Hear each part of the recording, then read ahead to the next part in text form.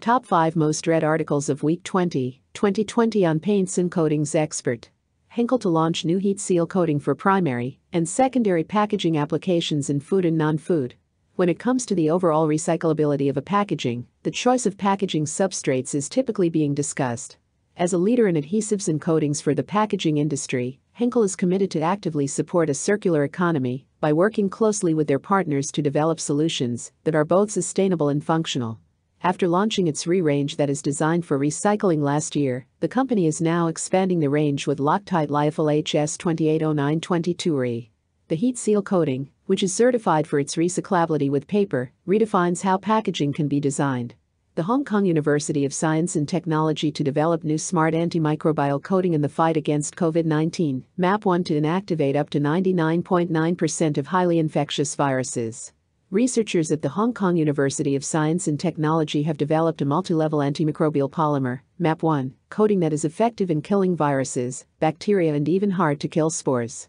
MAP1 can inactivate up to 99.9% of highly infectious viruses such as measles, mumps and rubella, and 99.99% of the surrogate feline calicivirus, a gold standard for disinfection efficiency, and is more resistant than coronaviruses such as the one responsible for COVID-19 epidemic. Celanese to sign agreement to supply ethylene-based vinyl acetate monomer to Wanwei. Celanese Corporation, a global chemical and specialty materials company, announced it has recently signed a memorandum of understanding for a long-term commercial agreement with Anhui Wanwei Group Company Limited, based in Cheohu, China, to supply Wanwei with Celanese's green technology-based, ethylene-based vinyl acetate monomer, VAM, to support approximately 50% of the company's captive product needs in the manufacture of chemicals, fibers, and new material in Anhui Province, China. Kastus is antimicrobial surface coating to be effective against the human coronavirus on treated glass and ceramic surfaces.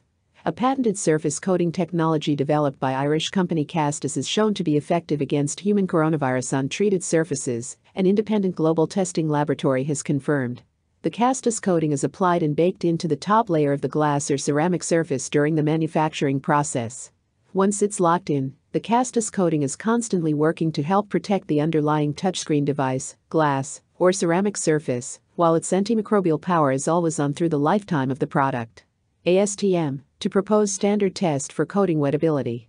A proposed ASTM international standard will allow manufacturers to make better use of portable goniometers to measure angles of drops of liquid when applied to a surface for testing the wettability of coatings, substrates, and pigments. ASTM's Paint and Related Coatings, Materials, and Applications Committee is developing the proposed standard. The ability to bridge the gap between the research and testing laboratory and the production line touches nearly every industry, says ASTM International member Lucas Dillingham of BTG Labs. Being able to conduct reliable, accurate, quantitative and non-destructive testing of surface preparation for bonding, and to be able to conduct these tests directly on real parts in a manufacturing process, means the preliminary lab work can be more fruitful. To learn more, visit www.paintsandcoatingsexpert.com.